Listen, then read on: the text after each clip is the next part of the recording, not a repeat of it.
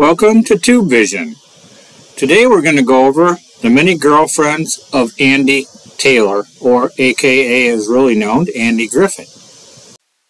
In Season 1, Ellie Walker came to Mayberry. In the 4th episode, Ellie Comes to Town.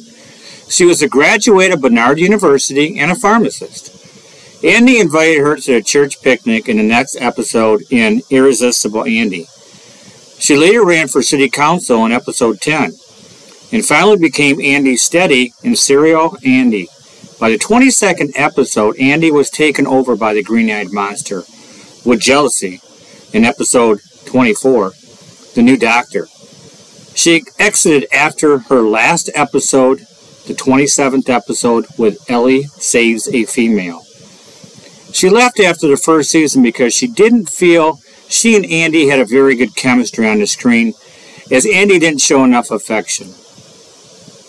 Ellen Donahue, played by Betty Princess Anderson, the oldest daughter in Father Knows Best. She was actually the true daughter of Robert Young and Jane Wyatt, the lead actor and actress in the series. She was in 12 episodes. Minnie Mary Simpson is a Mayberry County nurse who appears in 2 episodes of The Andy Griffith Show. In her first appearance, she is played by actress Julie Addams, as she and the sheriff, Andy Taylor, try to talk Rafe Hallister into taking his tetanus shot. Sue Ann Langdon plays Nurse Mary in the second appearance, as she and Andy tried to go on a date without the interference of Barney Fife. Andy and the Woman Speedster is the 3rd episode of the 2nd season of The Andy Griffith Show, which aired on October 16, 1961. In the episode, an attractive woman from out of town receives a speeding ticket from Andy and uses flattery and bribes to sway the witnesses, Barney, Floyd, and Opie, before her court day, along with the mayor. The episode stars Andy Griffith, Gene Hagen, and Don Knotts. The Perfect Female is the 8th episode of Season 2 of The Andy Griffith Show that aired on November 27, 1961. In the episode, Thelma Lou and Barney set up Andy with Karen, Thelma Lou's cousin, and Andy tries to impress her with his shooting skills. The two compete in a shooting contest, and Karen wins. The episode stars Andy Griffith, Don Knotts, Betty Lynn, and Gail Davis. The Manicurist is the 16th episode of Season 2 of The Andy Griffith Show, and it aired on January 22nd, 1962. In this episode, Ellen Brown, played by a very attractive Barbara Eden, arrives in Mayberry to set up as a manicurist in Floyd's barbershop. And the men of Mayberry eventually accept her, as they were very shocked that Floyd had a woman set up in his barbershop, and were very nervous by this. Very funny episode. The episode also stars Howard McNear as Floyd Lawson and Dick Elliott as Mayor Pike. In Season 3, Andy's rich girlfriend, Peggy McMillan, played by Joanna Moore, showed up in episode 2. Andy, Barney, Thelma Lou, and Peggy double-dated and went out to Myers Lake, and had a great time. Then, after he discovered the county nurse is from a wealthy family, he isn't sure that they are well-matched after she took him out to dinner, and tried to introduce him to escargot. Sharon Despain appears in episode 19 of Season 3 of The Andy Griffith Show, titled Class Reunion. In this episode, Andy and Barney look forward to seeing their high school sweethearts at the Mayberry Class of 45 reunion. Peggy McKay plays Sharon Despain in the episode, to which, seated out in the courtyard, Andy discovers that she has different values than what he does. He's a small-town guy, knows where he's at, and Peggy just wants the big city. She wants the hustle and bustle of life. So after realizing this, they talk and part separate ways in friendship.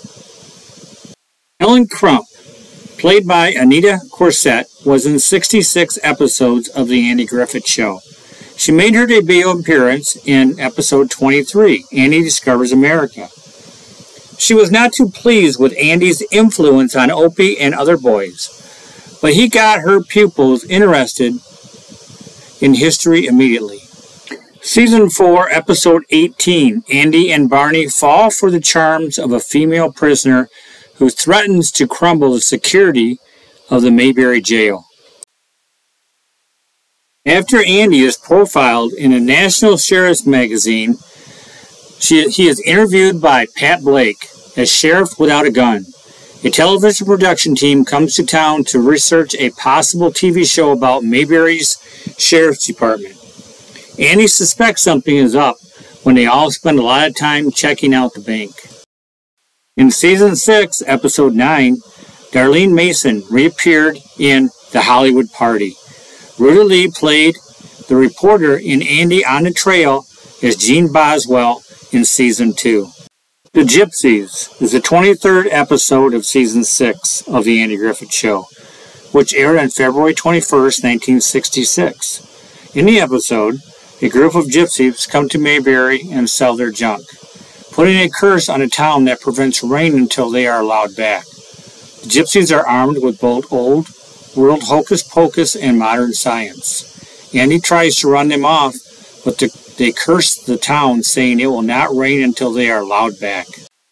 Andy is happy to hear that his old girlfriend, Alice Harper, is in Mayberry. It turns out that she has moved back permanently and is fixing up her old family home. Alice and Andy were quite an item at one point, and she is very attractive. Aunt Bee insists that she move in with them while her house is being fixed. Problems arise when Helen meets Alice and becomes jealous. Andy arranges for them to go out with Howard, completing the foursome. Alice suggests that they spend the weekend at her family cabin, but when Howard and Helen wake up in the middle of the night, they find that both Andy and Alice are missing. In Season 8, Episode 4, Andy's Trip to Raleigh, he meets attorney Lee Drake, Whitney Blake, after his car is in an accident with a bulldozer. She and Andy work together at her pool. Later, she comes to Mayberry to finish the case and meets a jealous Helen after Andy describes the attorney he met in Raleigh as 40-ish, heavy, set, and grim. In real life, Andy Griffith was the only child and married Barbara Bray Edwards in 1949. They divorced in 1972. She died in 1980 at the age of 52, and they adopted 2 children together. She married Michael St. Clair in 1975. Griffith was having an affair with Anita Croissant, Helen Crump, during the show. Griffith married actress Solis Croissant in 1975. They divorced in 1981.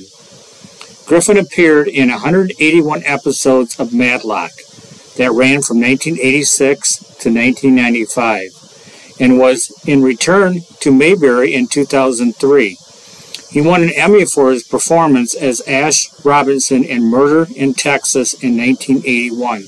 Ironically, he never won an Emmy for his performance in The Andy Griffith Show or Matlock, although both shows were amongst the most popular in America because of his friendly personality. He was awarded the Presidential Medal of Freedom in 2005. Griffith married actress Cindy Knight in 1983.